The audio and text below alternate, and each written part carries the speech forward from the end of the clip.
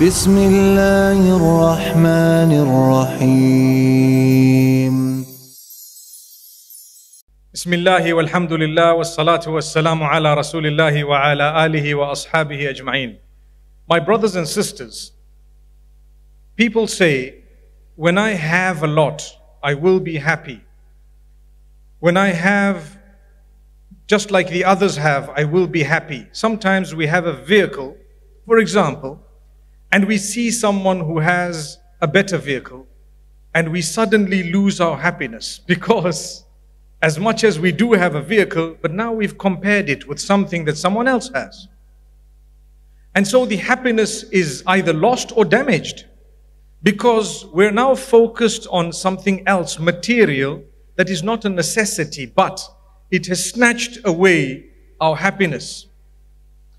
And for this reason, Allah Almighty has always asked us to look at those who have less than you in order for you to be able to appreciate the favors of Allah upon you when it comes to material items, when it comes to things, when it comes to belongings, wealth, and so on. Look at those who have less than you so that you can appreciate what was given to you. If I have, for example, a vehicle, maybe 2018 reg, as they call it here in this country, and someone else might have one or might not even have a vehicle to begin with. You know, when you have your first car, when I was young, it was all about having the car. Now the generation is such, because of social media, if they're not getting the car they want, they sometimes wouldn't even want a car. Do you agree? Because now it's a matter of prestige, the statement. Who am I? What are people going to think about me? How could I have such a lousy motor vehicle? That's one example. The same goes to clothing, same goes to perfume. Sometimes people are engrossed or maybe enslaved by names and labels. It's important to note that happiness is not connected to those things simply because Allah Almighty knows that as time ticks, there will always be something more advanced than what you have. So if you're going to run behind the worldly items, remember they will always run faster than you. Always. You have something within a year, less than a year, it's dilapidated, or should I say, it's considered no longer the latest thing. Now, the Prophet Muhammad, peace be upon him, while teaching us to reach out to people with things, while teaching us that it is a pillar of your faith to share what you have with those who don't have it. You know zakah, don't you? I spoke about it yesterday and earlier today. And this is the third time I'm repeating it because it's a point some brothers and sisters have said, we've never heard it worded this way. That you cannot be considered a Muslim if you're not prepared to share what you have with those who do not have it, unrelated to you. Subhanallah. That's a pillar of Islam, zakat, right? I have money. Money is loved by almost everyone, right? And it's not bad to like, having a bit of cash around or something. It's not bad. But to allow it to overtake your entire existence such that you've forgotten your relationships primarily with Allah, then with everyone else, is problematic. So, while we're taught that you need to reach out to those who don't have, we're also taught that you need to protect yourself from what is known as extravagance in order to achieve long-term contentment. Long-term contentment. Why am I saying long-term and using the term contentment rather than happiness? Because one is short-lived. If I were to tell you or to ask you, or the younger lot should I say, sometimes even those slightly older, what's your dream?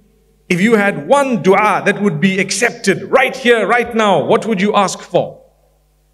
I mean, those who are conscious of Allah would say, I'd like Jannah and forgiveness of Allah. Never mind this world. We can, whatever Allah wants and wills will happen, but ultimately I want Jannah. That's a wise answer because it's long term, mashallah. It's eternal. That's what it is. But short term, a lot of people would say, I'd like to be a billionaire. Or I'd like to have this house or this car or this thing, this item in my life, it would make me really happy. I promise you, it is only temporary. You can have it. And if you do have it, it won't be the best forever. If you make a dua now and I tell you, listen, in 2 years' time, that dua will be given to you. So, for example, the dua is, I don't know why I'm speaking about motor vehicles more today, but anyway, I've seen some nice cars coming to Bradford, mashallah. You guys have a taste, alhamdulillah. I'd love to have 2022 BMW, for example. They call it BM Trouble You as well sometimes.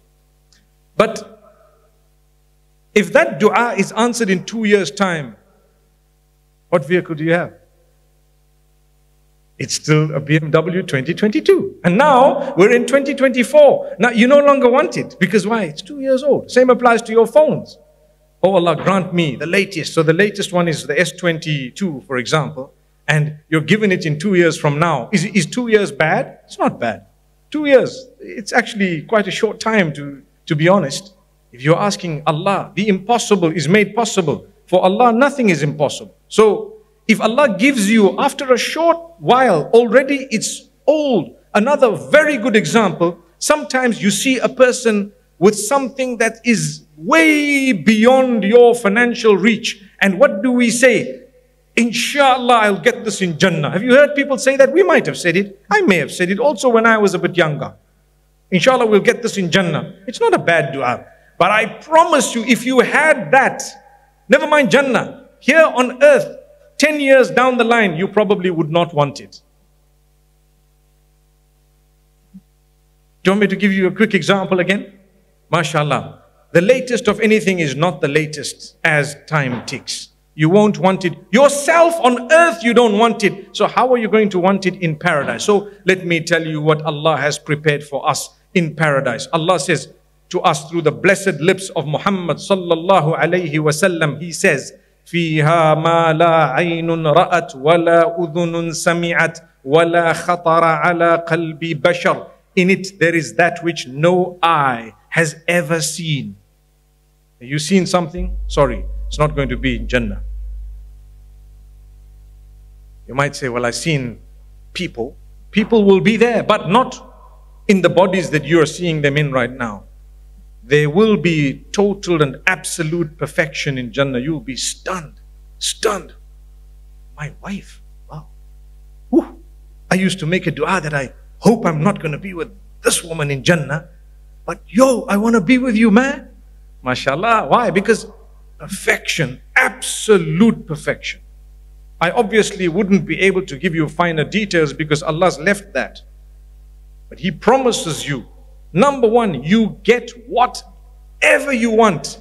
Just one condition. I'll tell you the condition. Thereafter, He says, whatever the eye has seen is not qualified to be in paradise. So, you see things. It doesn't qualify to be in paradise. I've given you an example before, I think in this hall, of how if you were in love with something in the womb of your mother, you would never want the same thing you loved and enjoyed in that womb once you leave the womb. It's irrelevant. You would actually say, yuck. Do you agree? Same applies. You crossed from one stage to another, from the womb to this life, and then you're going to cross from this life to the next. When you get to the other side, if someone were to remind you, if in case, you would actually say, yuck, for example.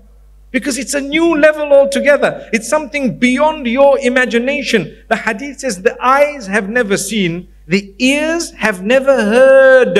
So if you've heard, sorry, it's not going to be there. It's something way, way beyond the imagination of any one of us. وَلَا أُذُنٌ سَمِعَتْ. Beyond that, وَلَا خَطَرَ عَلَى قَلْبِ بَشَرٍ. It has never crossed your heart. And in the English language, we would say it hasn't even crossed your mind. Not from a distance. It hasn't crossed your mind. So I'm going to get from Allah something I've never imagined, never seen, never heard, something that I would desire. But what is Allah going to give me if I say I want, for example? I told you the one condition. What's the condition? You have to want it once you get into the hereafter. You can't say from now that I want this glass when I go into paradise, because your entire focus at the moment needs to be to get to paradise. Once you're there, I swear by Allah, you will not be let down. So don't let the devil deceive you by making you think for a moment that, you know what, if that's what I'm going to get, I don't even want to go there, because that's the worst statement you could utter. Don't allow things and statements to make you think that Allah's not going to give you what you desire in the hereafter, in the hereafter. I said it twice because the first one is connected to the desire that has to be in the hereafter, and secondly, you are going to get it in the hereafter. You follow why I said it twice? Let me say it again. So Allah will give you what you desire in the hereafter, in the hereafter. But He's not going to give you what you desire on earth in the hereafter. You follow? Because no mind has ever thought about, no ears have ever heard, no eyes have ever seen. That is what it is. Perfection, absolute perfection. Recently we spoke about the James Webb telescope, and there are a few other telescopes out there. What are they discovering?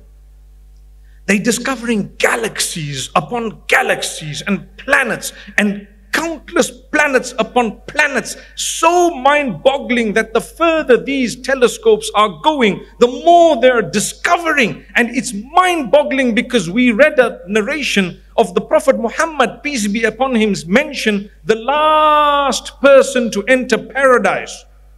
And Allah will ask him, what would you like? And obviously that's the Lord of the worlds. And Allah will ask him beyond that, if we were to give you the entire earth and whatever it contained, would you be happy? And he would say, oh Allah, obviously I would be happy. It would make me happy. And Allah says, فَلَكَ مِثْلُهُ وَمِثْلُهُ وَمِثْلُهُ عَشَرَ مَرَّاتٍ. For you alone, one person, is that multiplied 10 times. So I can just imagine myself with these 10 planets are mine. Today a small piece of land here in Bradford is probably 300 grand, right? Am I right? Or is it more? Oh, maybe it depends where, what part of this beautiful city of yours. But yes, imagine 10 times, 10 planets are mine. Oh wow. Allah says, you know what? Not even these planets. It's something mind-boggling, but just to give you a little bit of perhaps something to think of. That's what Allah is saying. If that's the last person to go into Jannah, imagine the first few. May Allah make us from among them.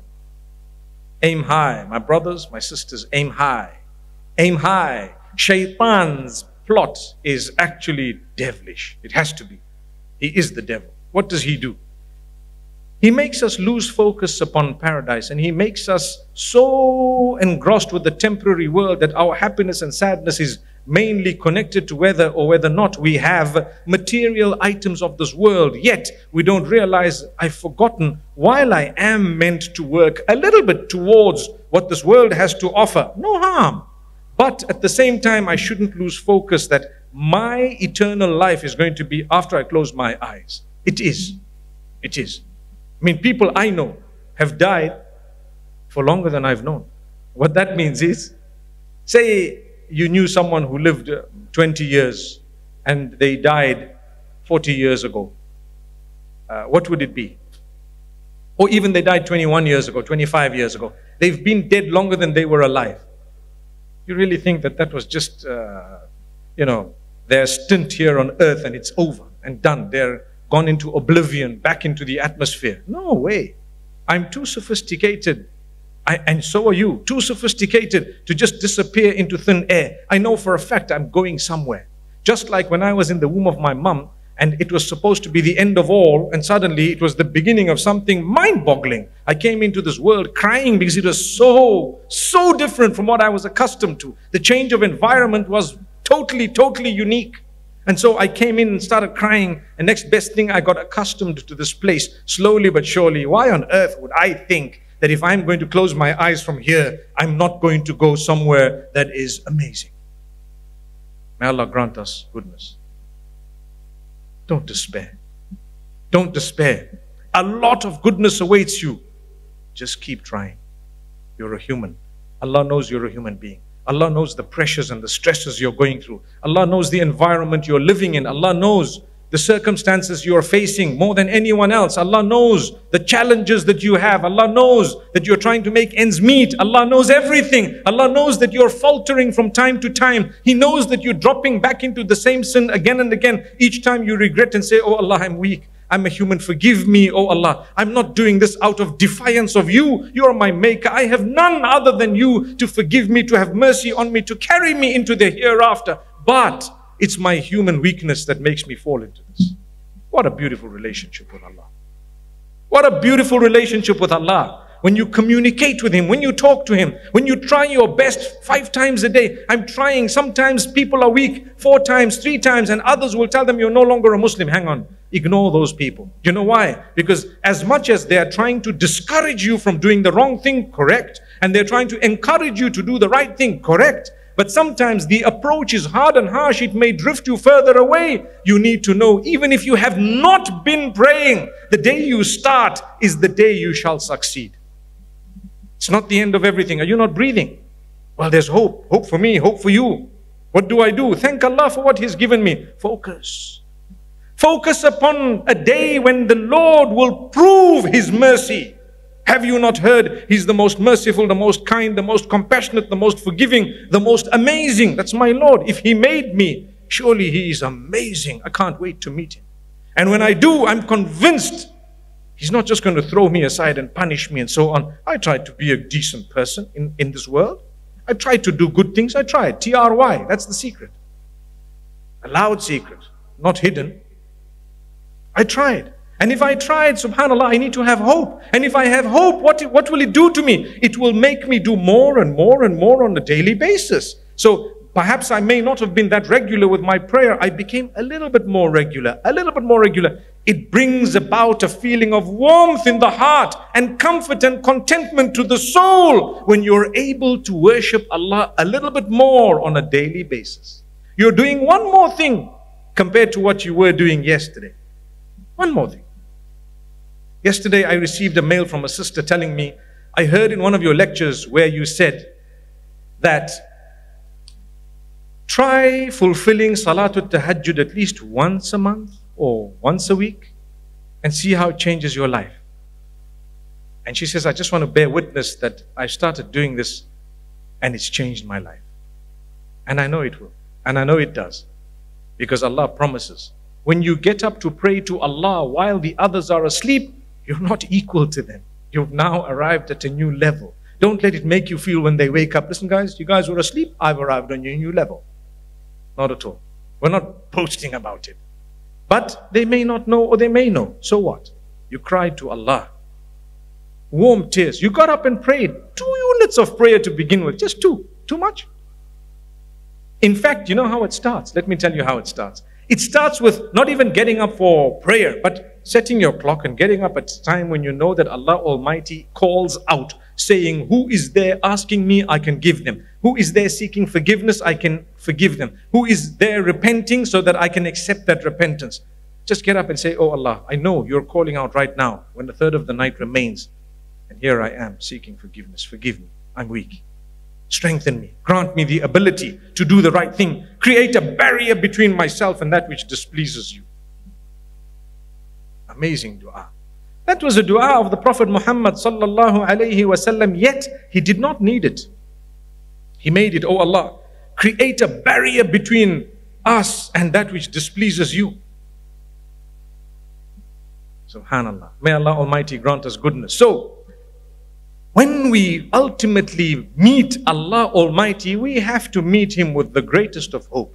You know, when people are at a point where they call it end of life, right? And they gather family members or they start preparing them and so on. You actually need to prepare the person as well. And a lot of the times what the right thing is to do is to give them hope. To give them hope in the mercy of Allah and convince them that there is nothing you have besides that hope in Allah, and He will forgive you and He will accept your good deeds and He will multiply them and He will forgive your shortcomings. That's it. They would die with a smile, with hope in Allah. And Allah says, Ana inda dhanni abdi bi. I will treat each one of you the way you thought I was going to treat you. Wow. You look at Allah as a merciful Lord, you be merciful. You look at Allah as one who's just going to punish and He doesn't have any mercy. How dare you do that? It's not good for you or for anyone else. Yes, you need to know about the punishment of Allah. You need to believe in it. You need to know that He has said it. You need to know that He has told people, you do this, yes, you will pay for it. But you also need to know that He has said, my mercy outweighs the punishment or my anger by far. So have hope. The world out there is no longer as easy as it was even 20 years ago. You know that. The world out there has challenges, difficulties, hardships. We don't even know how our kids are going to survive, and at times how we're going to survive, let alone the kids. It's challenging. And to make people lose hope at a time when they're already hopeless regarding worldly matters, and you're making them lose hope regarding the Lord of the worlds, you're doing a disservice not only to mankind but to your faith. May Allah grant us goodness, success. My brothers and sisters, have hope. Together with that hope, work hard. Wherever you faltered, seek the forgiveness of Allah. Keep going. Keep going. Don't let yourself become engrossed with the worldly race, the rat race, because you keep on going. Be content with what you have. When Allah's given you something, use it and make use of it. Yes, if your life rotates around a certain thing, you may want to upgrade it, update it, because perhaps it's your job, perhaps it's your earning, your income, perhaps it's something you definitely need. Some people, for example, they have a company that might hire out vehicles, so they upgrade their vehicles every so often because that's what they need. No problem. It's not being extravagant. It's not being wasteful. I'm talking about being wasteful, being extravagant.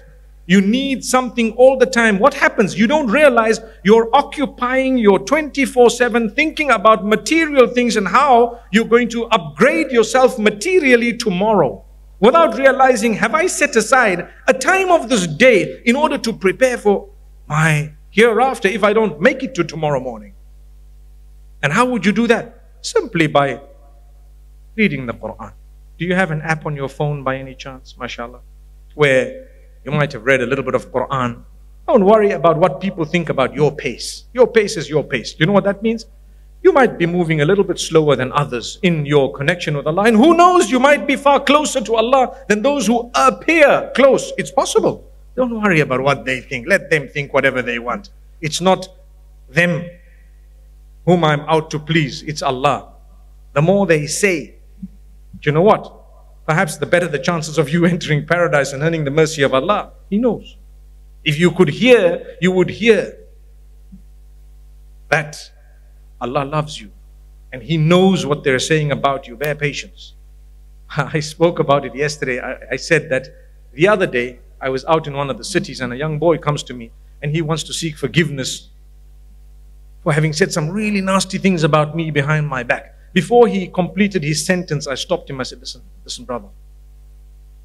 You know what? You're forgiven even before you utter what you said. And even no matter before you said what you said, you were already forgiven, because a guy like me, I don't hold it. I don't even have space inside here to hold it against you. You said nasty things, no problem. Not only are you forgiven, but if you have to say it again, you can do it. It's okay. It's fine.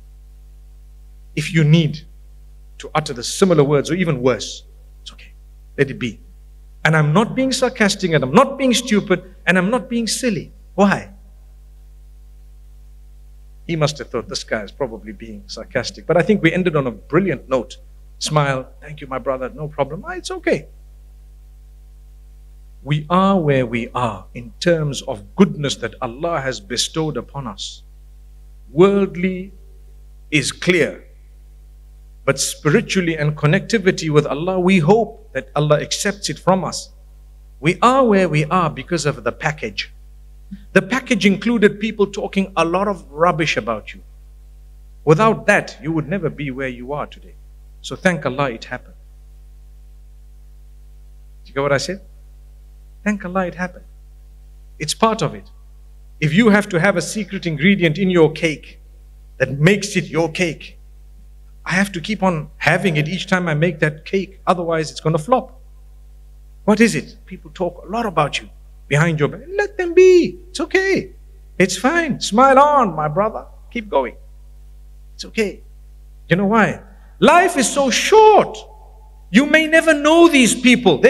With the advent of social media, there are millions of people who know you. You may not know them. They may have seen you and you don't even know they've seen you. They may have commented, and today we have a sickness because people need help. They think so negative about themselves that they cannot help but think negative about others. How are you going to help them? Pray for them. Don't get angry that they said a bad word. It's reflective of whom they are, not you. Because those around you who know the real you, know you. That's all. That's all. What are you worried about? Where are you heading? If your aim in this world is to please people, that's it. You will never be able to achieve it. But if your aim in this world is to please Allah, you will please Him by simply trying. That's all. By trying. That's all. Are you trying? You're trying hard? You know your weakness. I know mine. You know what you need to work on. I know mine. I don't need to mention one by one. You know that I need to do this and this and this. Maybe 3 or 4 major things and a lot of other small things. I need to work on myself. You need to work on yours too. Are you trying? If you are, good news to you. Good news to you. You are heading in the right direction. If you die in a condition where you were improving on a daily basis and you had an intention to get to the end and you passed away prior to getting to the end, Allah already writes it for you as though you got to the end, because that's His mercy. Innamal a'malu bin niyat. Indeed, your actions are judged by their intentions and not necessarily by what you achieved. So that's amazing. That's the mercy of Allah, my brothers, my sisters. So I want to say, let's not run behind this world in a way that makes us forget that we have something beautiful and amazing awaiting us. Number one. Number two is, let's reach out to those who don't have with things that we do have and that we have been blessed with. Let's be kind to others. Let's acknowledge that the Almighty has indeed favored us. And then let's not be extravagant. Let's be happy with the little, and let's use what Allah's given us in terms of excess wisely to be able to earn paradise. And the reason I say this, a day will come when you or your children may not have materially what you have right now. And if you're accustomed to a certain lifestyle filled with extravagance, you're in trouble. Because there will come a day when you will be too ashamed to drop your level to the level of what you can now afford due to losses. Let that not be. But if you lived simple always, even when you had, and you reached out to others, the day you have or don't have, you won't even notice, because you never ever relied totally on the excesses that you had. That was just a favor of Allah. We made use of it, we helped others, we still remained humble, we still had our friends, and we were just one of everyone else. That's a beautiful teaching. Today, they say in Japan and other countries, people have become minimalists. You know, a few things only, 3 pairs of clothes, 4. Wallahi, Islam teaches that. But the Muslims at times are the furthest away from it. My wardrobe, let me talk about it. These thobes or kanduras or, you know, whatever you want to call them, kurta as they call them. I might have about 35, 40 in my... Guilty. Get rid of a few. Inshallah, every now and again I do get rid of a few. MashaAllah. But the same applies to all of us. You look into your closet and see what you have. Do you not have so many things you don't need, you don't use, you don't even want, but it's still there because you know what? Let me not say. It needs to be there. No. If you can find it in your heart to give it away, to sell it and give the money to charity or use the money, or if you've got it in your heart to empty your closet slightly and become a minimalist, wallahi, not only will you lead a happier life, but I promise you, you'll be prepared for the day you die. When the Prophet, peace be upon him, passed on, they say he left behind absolutely nothing, 1 or 2 small items, done. And he was the Nabi of Allah, the best of creation, the most noble of all prophets of Allah, sallallahu alayhi wasallam. Imagine you die and they take years and years and years just to get rid of a few of your clothing items. Come on, can't you give away a few things? Especially when you're becoming a little bit older. Don't attach yourself to things. Learn to give. Learn to give. When we become too attached to that which we found on earth, we lose the true contentment. Don't. And never worry about what people have to say. It's easier said than done, but we have to keep repeating it.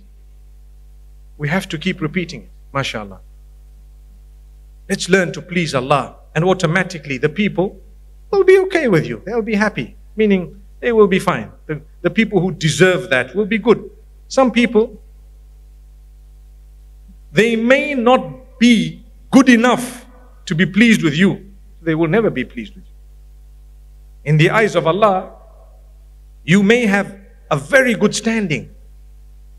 And if someone doesn't think so, in our language we say, bugger them. Meaning, leave them alone. They can fly a kite. I used to have these little cards in my pocket some time back. How to fly a kite. 3 simple ways. Someone gives me beans, I take it out, brother, that's for you, my brother. And when I walk away, turn around, he's reading how to fly a kite. Say, wow, that means get lost, man. This was way back. Don't worry. We no longer do that. Now I'll give you a book, inshallah. But my brothers and sisters, it's a beautiful, beautiful, beautiful world out there if you focus on the right things. Challenges will come. They have come. And they shall continue coming. But Allah will help you overcome them. With Allah, you have nothing to worry about. And if you think that your intellect alone, or your wealth alone, or your standing alone is going to help you overcome these things, trust me, you will struggle, because that's not going to happen. Allah and Allah alone. And therefore, I end on this note. Have a conviction in your heart. Allah will help me through my challenge. That's it.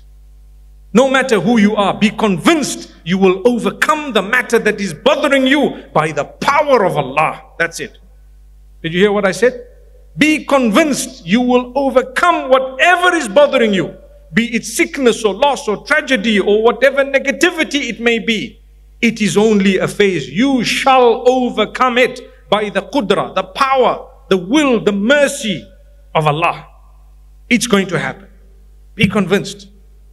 That conviction alone is enough to earn you paradise. How's that? So even if you're lost in the world, no problem. Allah loves you to be convinced. وَعَلَى اللَّهِ فَلْيَتَوَكَّلِ الْمُؤْمِنُونَ. You're a true believer. Those who truly believe should lay their trust completely, wholly, totally in Allah. There goes.